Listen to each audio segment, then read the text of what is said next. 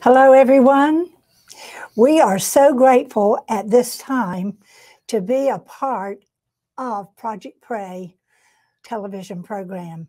And it's that time of the year when we're so grateful, too, for Thanksgiving to be right around the corner. You know, one of the first things that I learned when I was in first grade was the Psalm 100. Psalm 100 says, "Make a joyful noise unto the Lord, all ye lands. Serve the Lord with gladness. Know ye that the Lord, he is God. It is he that hath made us, and not we ourselves. We are his people, and the sheep of his pasture. Enter into his gates with thanksgiving, and into his courts with praise. For the Lord is good, his mercy is everlasting, and his truth endureth to all generations."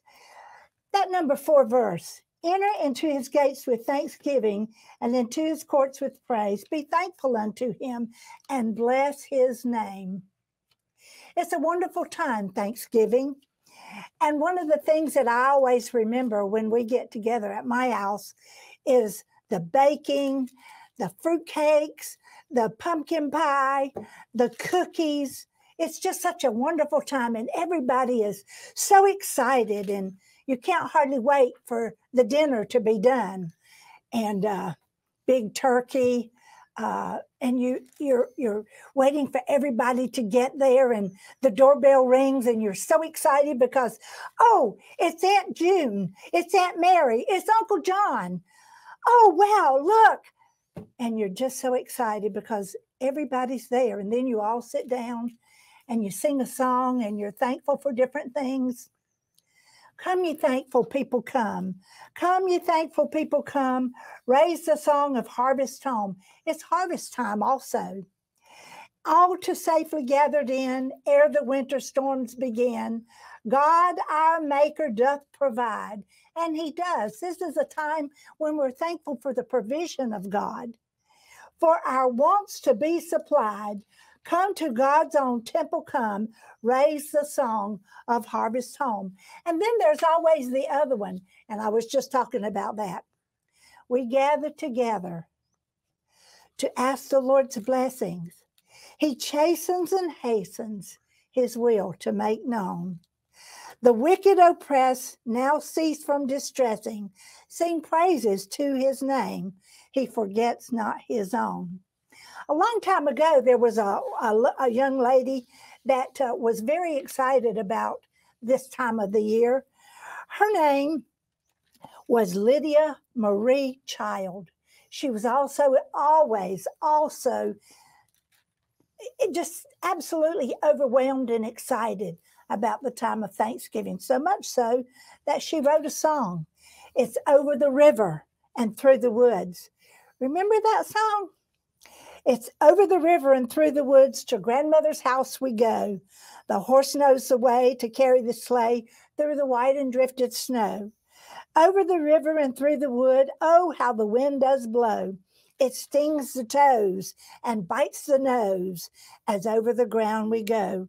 Over the river and through the woods to have a first-rate play. Hear the bells ring, ting-a-ling.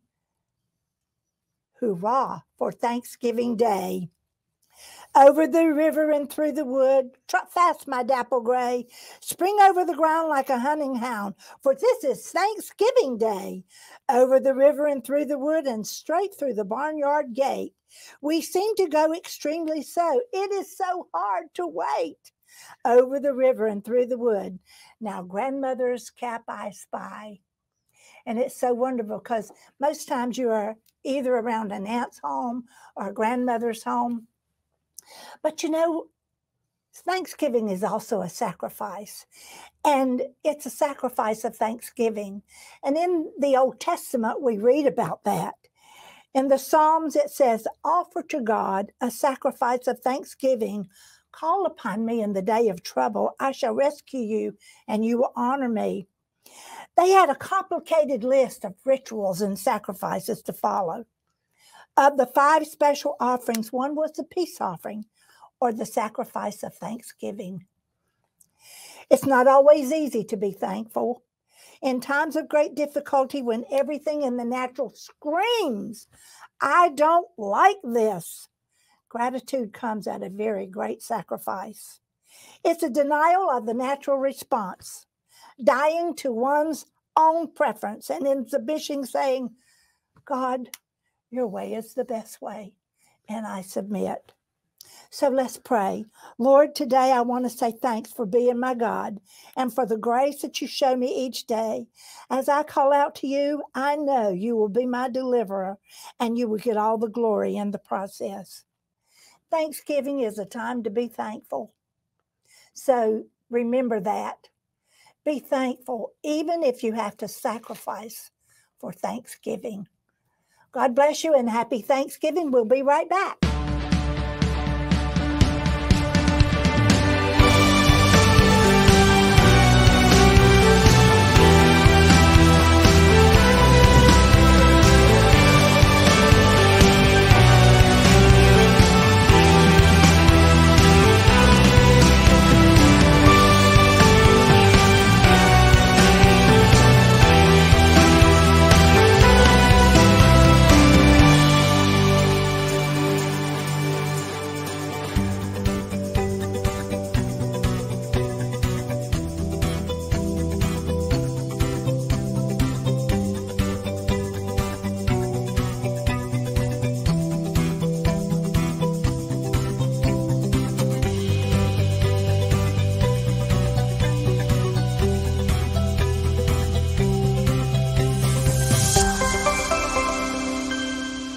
That was a great opening, Barbara. You know, we get bored when we read Leviticus. Everybody sleeps through Leviticus. But Leviticus really is a rich book if you understand the symbolism. And in the first 5 chapters in the first part of the book, it appears to be bloody because it's the sacrifices. Mm-hmm. And as you said, you linked Thanksgiving with sacrifice. Yes. And you linked Thanksgiving specifically with the peace offering, which is Leviticus 3. It's the burnt offering, which is what Paul has in mind when he says, I beg you, brethren, that you present your bodies as a living sacrifice. This is the burnt offering. It's not an offering for sin. It's the offering of myself, my total consecration to God. And then Leviticus 2 is the meat or meal or grain offering, which you get from the harvest field.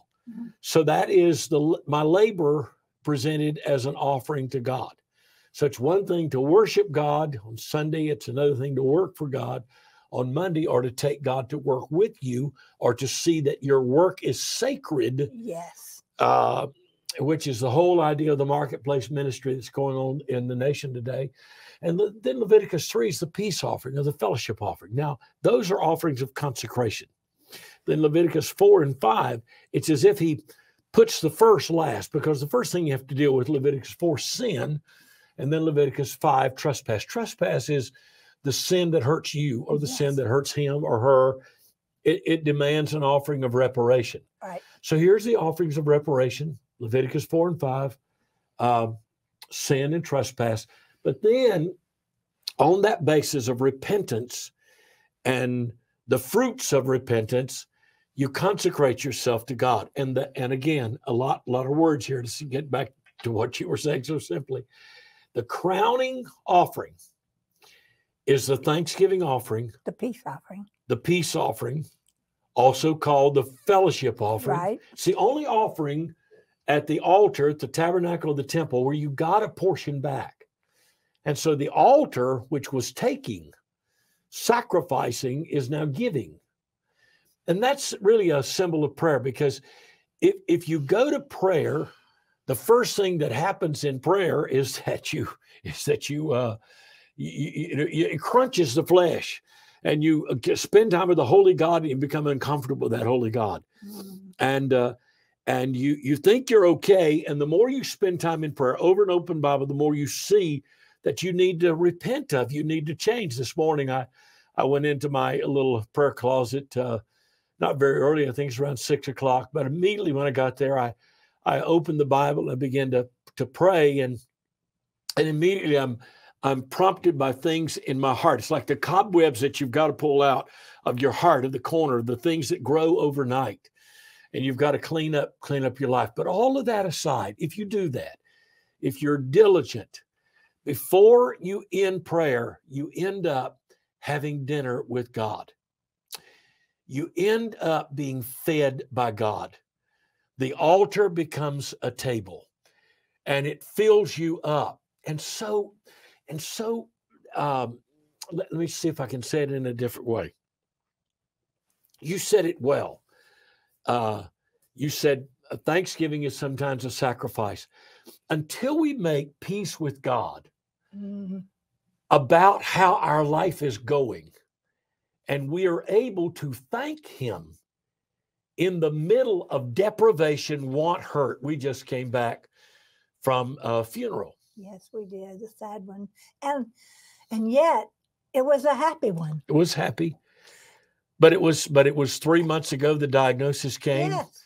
And this prominent Christian leader who is in the prime of his life, impacting not only 100 churches in his district where he was the overseer, but churches across, thousands of churches across the whole movement, is taken away. And you just think, how can that be? It's just not, it's not reasonable. It's not rational. How can that be? And until you're able to make peace with the distorted nature of living in a fallen, broken world where things are not like they should be, and they will never be perfect, and life has corners and edges that are sharp, until you're able to somehow make peace with that, you really haven't prayed well until you've come to a place of peace. And you can't pray until you have peace, because you pray out of peace. You pray yourself to peace, and then you pray out of peace. This is Project Pray, by the way, Project Pray TV. But we're not about step 1, 2, 3 to your miracle. There is a miracle. God does miracles. Yes, He does. God answers prayer. God heals people. Yes, there are wonderful stories. But there are times that you walk away from a fresh grave and you don't understand it. Exactly. And you still have to find in your heart the perspective of God as good, to be able to go on with life and to give thanks and gratitude to Him, because this is really the heart of I need to take a breath, the heart of our witness, the heart of our witness here. But God knows our hearts. And He knows that we do, that we are grateful and we are thankful for everything that He does. I mean, we have promise after promise after promise after promise in His Word that really reminds us of who He is, of His greatness. I mean, we have trees and flowers and green stuff and blue skies and water. And no other planet in this solar system or any that we know of like this. No. And so we're always grateful. You know, we don't want to just be thankful at Thanksgiving. We want to always be thankful, because He is such a good God. He supplies our needs. He said He would never leave us nor forsake us. And we have to be aware of that. And when those troubled times come, we're able to fall back on those promises that He has given us, that gives us peace and gives us understanding and wisdom about the difficult time that we might be going through at that time. You know, I was thinking, and if you look in Genesis, you'll see the phrase over and over, and it was good, it was good, it was good, it was good, it was good, it was good, 6 times. And then after the creation of man, the Bible says, and God said, it was very good. Now, this is a conversation going on in the divine council of heaven in the Trinity. It was good, it was good, it was good, it was good, it was good, it was good. It's very good. Adam is created, Eve is created at the end of the 6th day. The 7th day is their first day. So God has been at work when they have not even existed. They are not in existence yet, and God is working to create a world for them. And that is true of you. Yes. Before you were born, God was working to create a world for you. But here's the problem. Adam and Eve couldn't see the good. They couldn't see what God had given. They could only see what was not permitted for them. And if you end up only seeing the bad, only seeing what is not permitted, you're not permitted to have that or hold on to that person, or that person doesn't live, or that house, you can't live there, or that job, or whatever. Whenever you cannot see the good and the goodness of God, you are no longer grateful. And that becomes the catalyst for the first sin. The inability to see God as, let me use another word, as a loving God and a caring God. We don't have a faith problem when we pray. We've got a love problem. Amen. Because if you are praying to a God that you feel like is holding out on you, if you're praying to a God who you don't see as good, fundamentally good toward you, you don't understand that he loves you. You feel like you are somehow the exception, that you've fallen through the cracks in some way. You'll never have faith. You cannot have faith in a God that you don't believe loves you. And so you don't have a faith problem, you got a love problem. And you got a perspective problem because you don't see the goodness of God. And so, as you talked about the sacrifice of thanksgiving, there are times that you embrace the discipline of thanksgiving. You make yourself, in order to wake up a cold heart, you make yourself review all the things that you mentioned, the green grass and autumn leaves and the colors and the fact that the sky is still blue and I can breathe. You make yourself, I've got 4 limbs that are still active. I've got 2 eyes. I can still see reasonably well out of those eyes. You make yourself review all the things. You count on your fingers, take off your shoes, count on your toes, and do it all over again 4 or 5 times until finally, you take a deep breath and you say, what a God. And you've moved from thanksgiving to praise. Amen. Because thanksgiving focuses upon what God is doing for me, but praise focuses upon who God is. And suddenly you are filled with praise language. Hallelujah. And then you run out of praise language. And now you move from thanksgiving into praise, from praise into worship, and you're lost in the wonder of who he is. Because worship is ultimately wordless. It's on the other side of words. It's when you can't say anything. It's when you're caught up in that awfulness of God, the awe of God. And then you sense his presence. And the clearest indication of his presence is his love. And with that comes peace and joy. Love, peace, and joy. So if you're having a tough time, yes, and you're just wanting to pray all that away, what God would really like for me to do and for you to do is settle down in the mess of the storm and the tornado and find something to be thankful for, to see some level of goodness even in the tragedy, even in the difficulty. You can call it seeing the cup half full and not half empty. However you do that, but somehow, somewhere in all of that, there is still the signature of redemption, of the goodness of God. We live in a war-ravaged world. We live in a world that has not made peace with God. God has come. God offered us the kingdom, and we turned it down. We crucified the Son of God, and there's not another Son to come.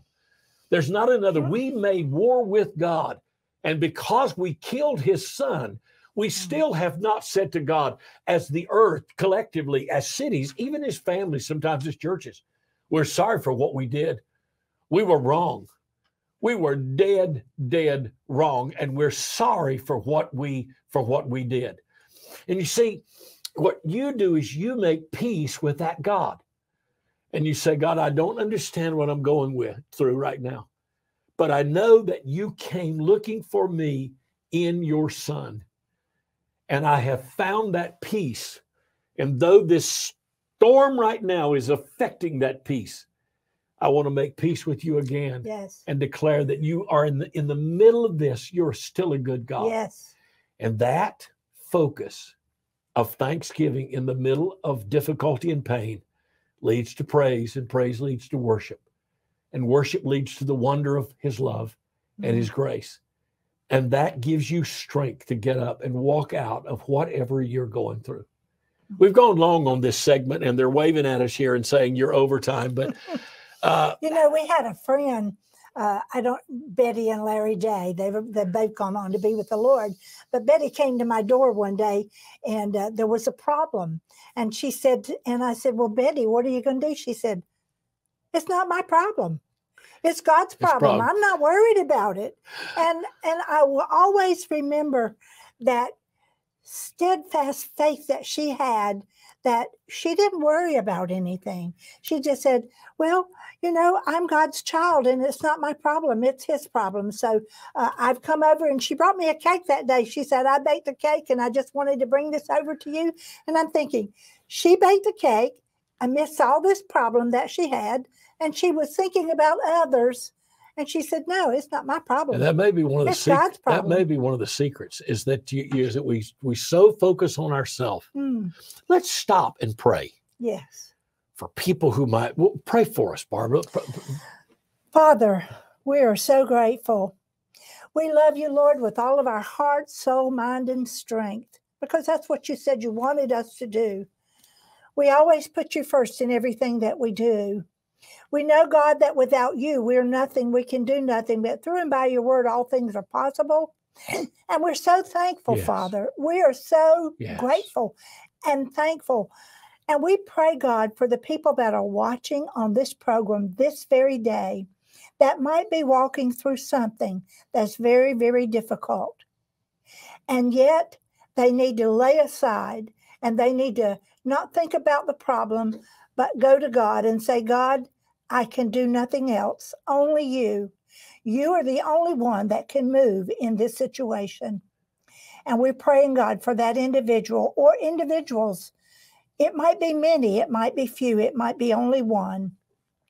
But God, you know who they are and where they are. So I pray, God, right now that you would touch them, bless them, anoint them. You said you would never leave us nor forsake us, and that you would give us the very desires of our heart. And you also said that you had a great supply of everything that we needed, and your supply never runs out. So God, would you touch them and bless them and help them right now in the name of your precious Son, Jesus. We give you praise in Jesus' name. Amen. So if you've got a need, you want someone to pray with you, there is a special number. There's a prayer line, and you can call it. You'll see it from time to time on this program. It's our Hope Line.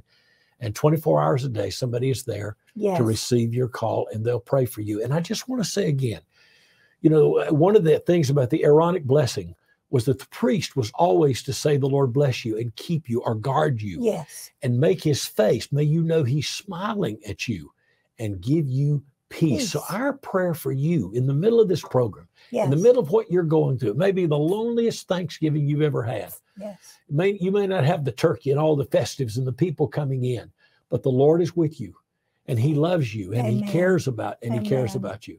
This is Project Pray, and we do schools of prayer, prayer impact Sundays all over the nation and around the world. You can find us at www.projectpray.org. You can find our books and materials at Alive Publications. You can join us every Sunday morning where I open the Bible for Sunday morning manna, learning to pray the Bible, 8 o'clock on Sunday on social media channels of Project Pray or Project Pray YouTube. What am I missing? Sunday, our prayer time on Saturday night. Every Saturday night, one of our board members, Arnie Clem, leads a prayer meeting for the nation, 8:30. They're praying for a state, 9 o'clock Eastern time.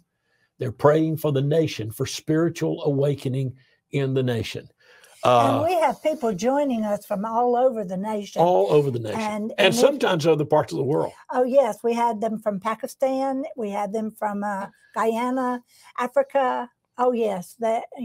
South America. We've had them from all over the world. And ordinary people are praying for spiritual awakening, in the nation. There are movements of prayer that are taking place. I want to show you a video about a 96, 97-year-old man who he feels like God said, I'm going to let you live till you see a spiritual awakening. And this is prayer going on in North Carolina. He started trying to get 1,000 people to pray. And then I think he ended up with almost 1 million people online who say, we want to join you in praying on the mountain for a spiritual revival to come to America. So watch this special video. Brother Fred, how long have you been thinking about spiritual awakening? And even more, how long have you been praying for a spiritual awakening in this country? Well, it's been a burden on my heart for a long time, many years, of course, even from the time of World War II when I was in Europe during the Battle of the Bulge and all that, and even praying then. But the intensity of prayer, as I know it now, for spiritual awakening occurred, actually it will be 2 years ago, sometime in the summer. I have a little prayer garden that I go and pray every day, and there I was praying and I had an experience with God that's beyond measure. Beautiful sunshiny days. And I looked at Buckhorn Gap and Gap in the mountain. I'd been there many times. It seemed to me that I saw Jesus standing in that gap. And just then I saw a thundercloud come up behind him, start rolling over the mountain, and then I heard the thunder roll and lightning begin to flash. And I began to talk to God in a serious matter. I said, Lord, I'm old and things are about over with me, and now my wife's been gone for several years now, and she's in heaven. And I think it's just time to take me on. I'm ready to go. God said, not yet. Why not yet? He didn't answer me. I kept going back every day for maybe 3 weeks or a month before one day he answered me. And he said, not yet, because I've got some unfinished business that you need to take care of. What is that unfinished business? You'll be preaching 70 years now. Celebrate 70 years in the ministry and get everybody you can to begin praying for spiritual awakening. I want to send a renewal. I want to send a new work among you and do that. And so I started. That's when I first got the tremendous burden for spiritual awakening among us. God has continued to put that upon me, and I'm continuing to say to everybody I see, pray for spiritual awakening among us. And so you've been doing that now for 2 years. Almost 2 years, yeah. And this prayer garden, it's 2 miles away from your house? Yeah, about 2 miles, yeah. And you go there every day? Yeah. And you ask God to send a spiritual awakening? Yes, yes. And when we came to visit you the other day, did you see that as a part of the answer to prayer? Because we came telling you, as several preachers that came to visit you, that God was stirring in our hearts and had begun to awaken something in our hearts towards spiritual awakening. Are you beginning to see that among not only us, but some other preachers? Yes, I am. I've been telling people ever since that occurred. That was one of the greatest manifestations of the Holy Spirit that I've experienced in a long time, as we all sat there in that vehicle. And I looked over at you, and you said you are seeing your prayers answered right before your eyes. We were honored to be there, and I don't know that I have ever experienced anything like it. And as a matter of fact, on our way back, we tried to process it and talk about it, but it was hard for us to wrap our minds around that kind of a manifestation of the presence of God. It was just so real. You know, the automobile could hardly contain us. And so I called you the next morning.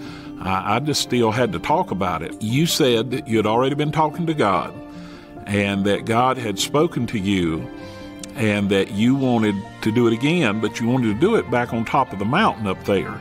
And for us to get as many preachers as we could to come on top of that mountain and maybe call it Preachers Praying on the Mountain for a spiritual awakening. And you truly believe in your heart that if we will humble ourselves and repent of our sins and seek God, that He'll do that again. Well, God said He would. He said He would. He don't lie. And I believe it with all my heart.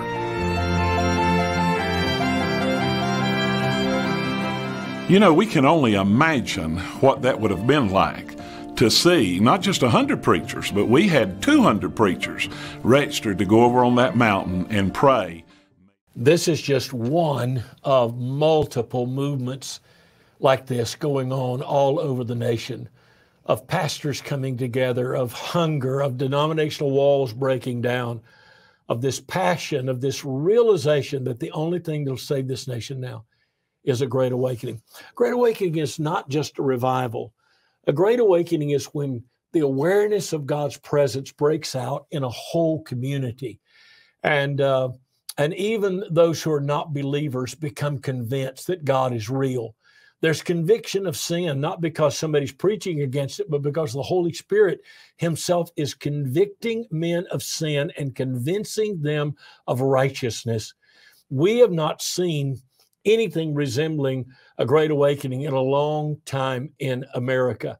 The closest thing to it was the Jesus movement, and along with that, the charismatic renewal that really happened in churches more than it happened widespread in the community. We've had a number of revivals that have broken out in the recent years, but they've been contained to the local area. A great awakening is when typically in the past 7 to 12% of the population experiences a renewal with God. The first great awakening, some estimates are 12 to 15% of the population was renewed, and that is enough to bring the shock of righteousness and holiness to the nation. We need a great spiritual awakening. And what these brothers from Mud Creek Baptist and what Fred is talking about, this 97, 98-year-old Baptist preacher is talking about, is a movement of prayer, a rising crescendo of prayer that will not be satisfied until God comes and changes the community. One of the things that we're asking you to do next May, Pentecost Sunday, 2023, you got plenty of time to think about this, is open your church, not for an evangelist-led revival, not for a music-based revival. Just open your church and invite people to come and pray Wednesday through Sunday, Pentecost Sunday.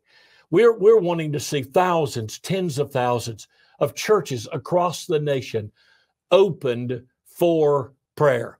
Put the scriptures up, put soft music on, put the needs of the community up. Just let people come in on their way to work, drop by at lunch, drop by later in the day, and just pray. Wouldn't it be something to come to the church and not find it locked? Our churches are locked. From Sunday to Sunday, they're locked.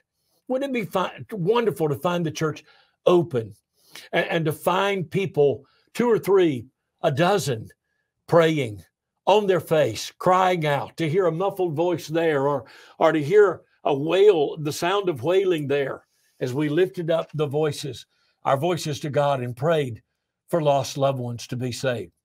I want to show you this video and challenge you to become a part of next May's prayer movement, particularly the Open Your Church prayer effort in May 2023, the last weekend of May, Pentecost Sunday.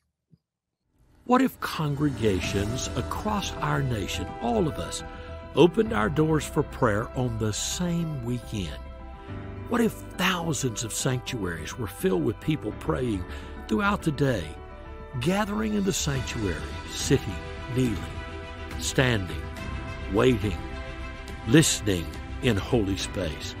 No formal service, no sermon, no teaching, just the invitation to meet with God and pray.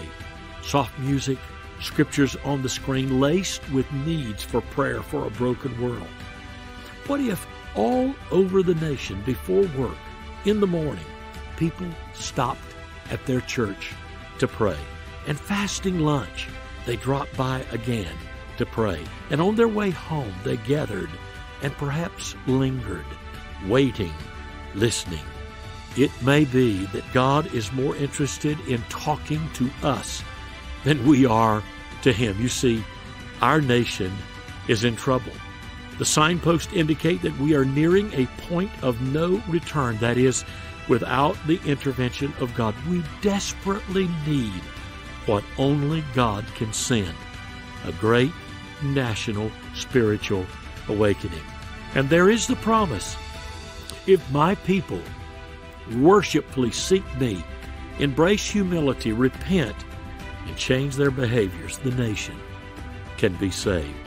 Such change begins with the people of God. You see, we're not just in trouble, we're in trouble with God.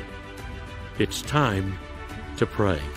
Imagine your church and other churches all over the nation, Wednesday through Sunday, Pentecost weekend. No brand, no program, any congregation, all denominations, people meeting with God.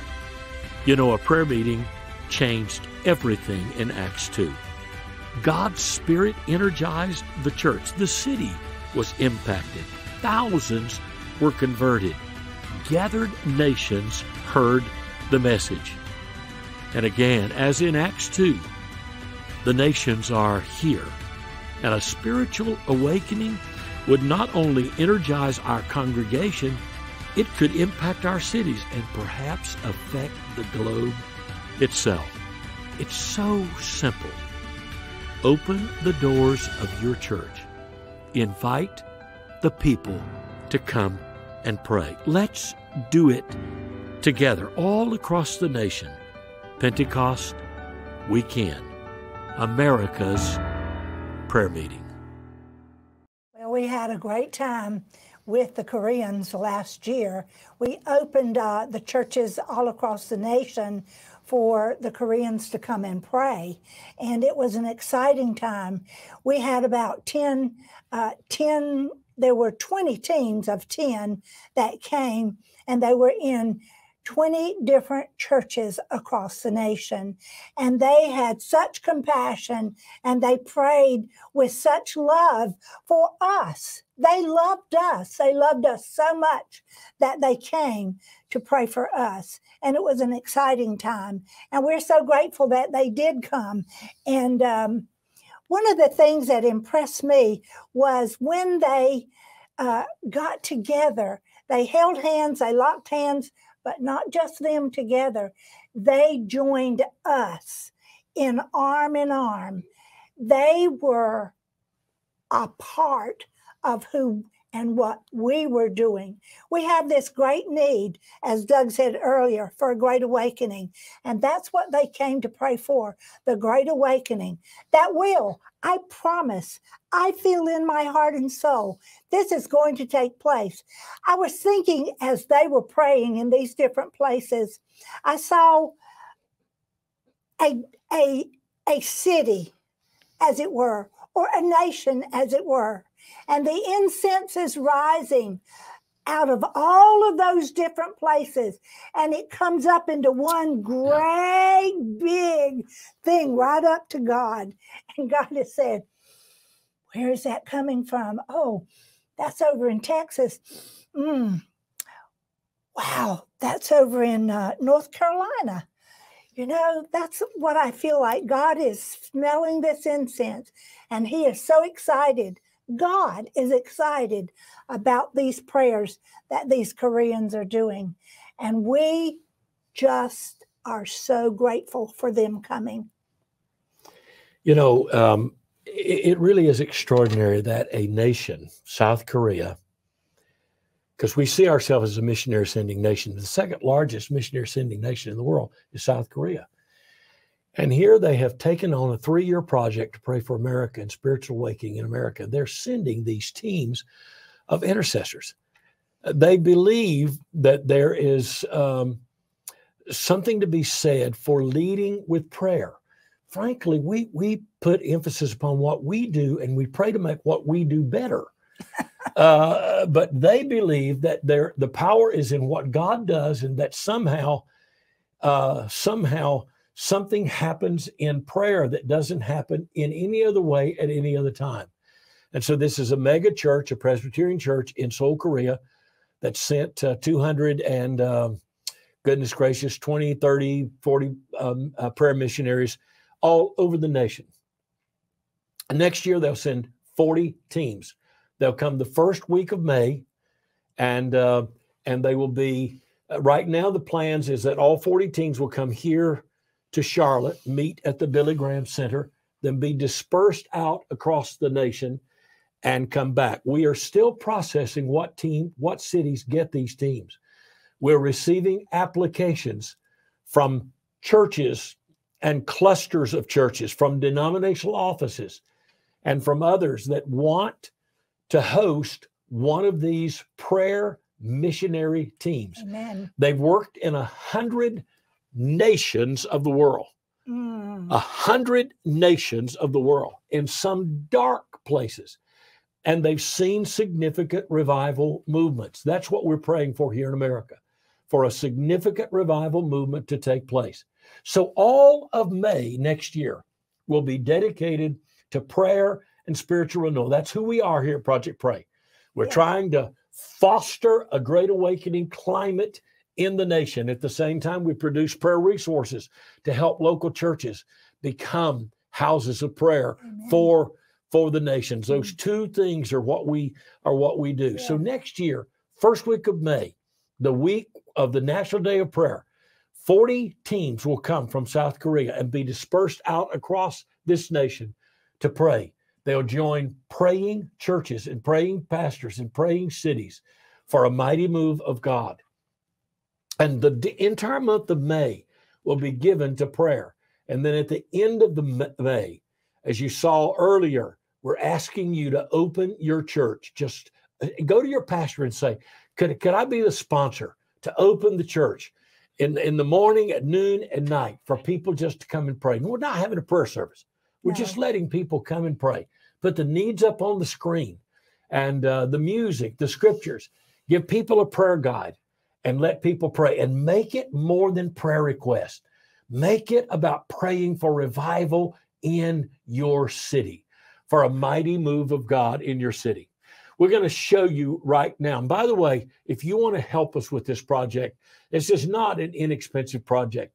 No, it's about $1.5 million budget that we need to accomplish this national call to prayer next year. So consider giving a significant gift and a small gift to help us with this project. But we're going to show you one of the clips from the prayer team's visit this past year.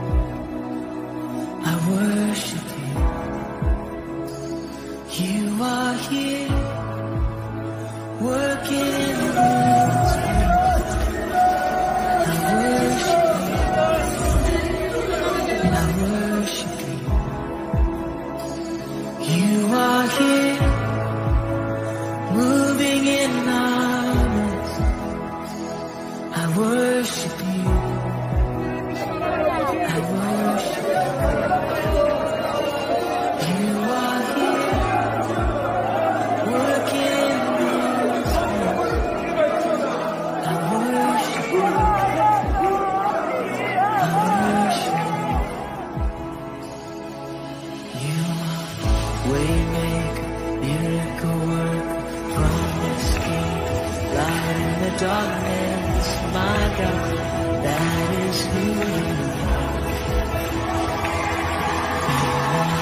Waymaker, miracle worker, promise keeper, light in the darkness, my God, that is who you are here, touching every heart. I worship you. I worship you. You are here, healing every heart. Oh, I worship you. You know, I can't get over how these people pray with passion. They pray, they use the Korean method of prayer, which is everybody praying aloud together, shouting out to the Lord. They believe that this kind of out loud, passionate prayer has special meaning with God. And of course, we know it isn't volume, but I think from an evangelical point of view, and even as Pentecostals, we've learned to subdue our prayer so much that our prayer lacks passion. And I'm always moved when I'm with them because of the passion with which they pray. That does not negate the fact that we can still be quietly praying, have our devotional time as we often do at home, and we pray and seek God quietly. And so we don't want to make people think that this is the only way. There are many different ways to seek the face of God. And this is the one that they have chosen because they are so, number one, concerned about America. Number two, they're concerned about the church. And number three, they're concerned about the people that are in America. And so they have chosen the forceful, loud, passionate praying that they do. But God sees every way that you come to him. But there is a history that they have of deep angst, of being overrun, of being a nation of poverty, numbered among African nations, of being dominated by Japan, of being divided, still divided by a war, by being threatened with communism 15 miles from where this sponsoring church is, the DMZ border. Korea. And that has put within them a certain level of passion. And as a result of that, they've seen this nation rise to the 10th largest economy in the world. And here's their message. If God could take our little nation, our broken nation, our beleaguered, beaten up, dominated nation that's dominated by all these other countries, and he could raise us up to a place of freedom and blessing, then he could do that in America, and he can do that anywhere in the world. And that's a part of their passion. And the most important thing in praying is not what we say to God, it's that God might say to us, say something to us. And that's certainly what we want to hear him say. One of the things that we do in training is we do a school of prayer every week. Yes, we do. And Doug has been doing Transforming Your Personal Prayer Life. And this book, if you put in the code TPPTV, you can get this book, which is normally about $20. You can get it for $10. Just put in the code TPPTV and order it from Alive Publications, and you can get it.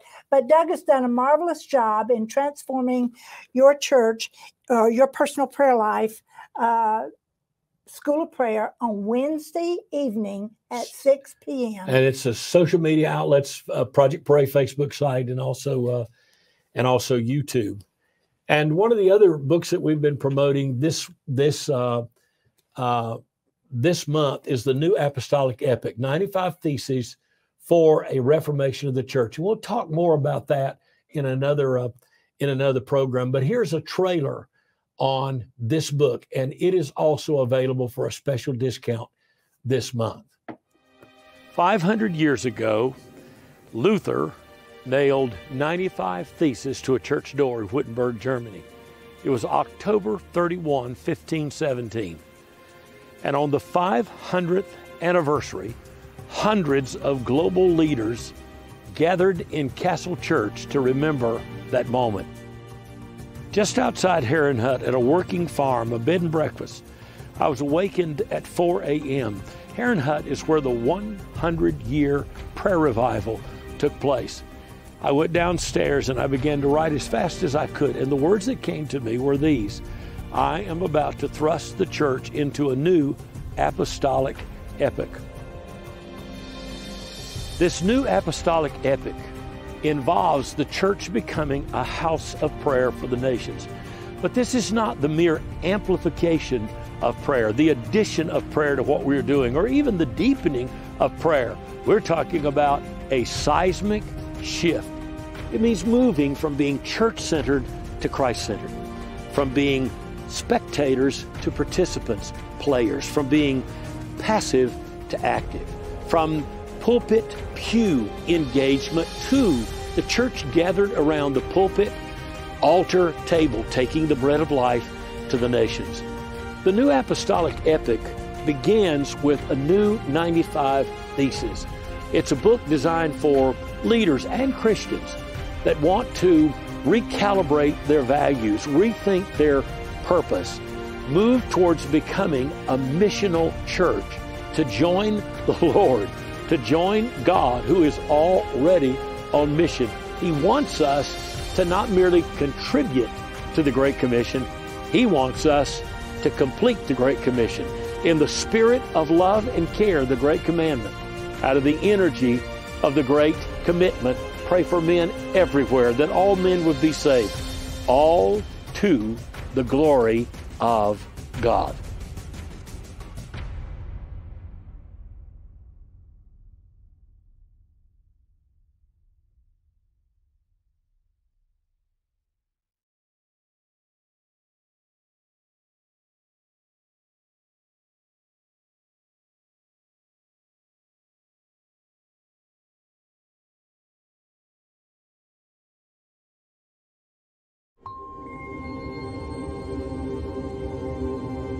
One nation under God, indivisible, with liberty and justice for all.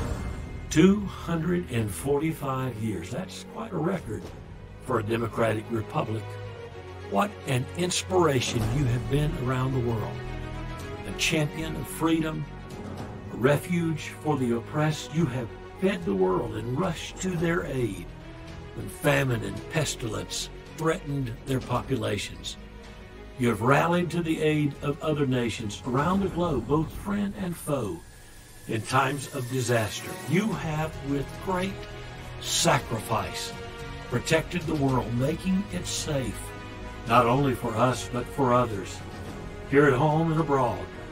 The medical and healing capacity, the care of doctors and nurses has been felt. You've been a leader in industry, and the goods you have produced have circled the earth. You've led in technology and science. World leaders have been trained in your universities. Your churches have sent missionaries to the far corners of the earth with good news. And then there's Disneyland. What an incredible land you are. So much bounty, such a blessed place, such opportunity. To the world, the whole nation feels like a wonderland. America, you are our proud and grand home. America, there's no place like it. The earliest Christians to arrive on the shores of this bountiful and beautiful land drew an immediate parallel to the promised land of the Bible. The Lord God is bringing you into a good land, a land of brooks of water, of fountains and springs, flowing out in the hills and valleys, a land of wheat and barley and vines and fig trees, pomegranates, a land of olive trees and honey, a land in which you will eat bread without scarcity, in which you will lack nothing, a land whose stones are iron, and out of whose hills you can dig copper. And you shall eat and be full, and you shall bless the Lord your God for the good land he has given you.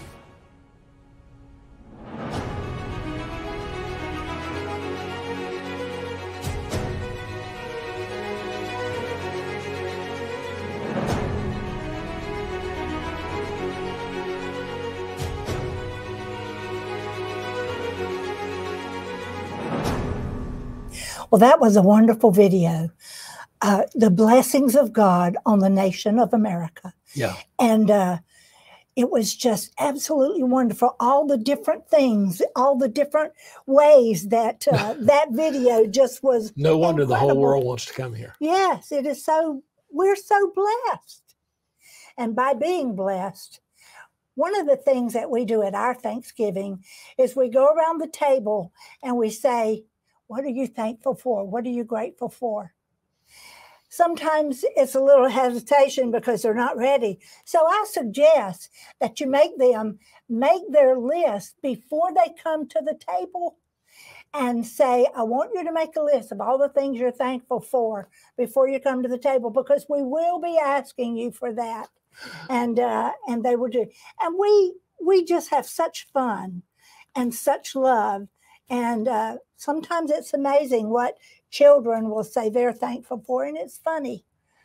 But we pray that God will bless you and that he will make his face shine upon you and give you peace and love and joy and a happy, wonderful family time at your Thanksgiving feast.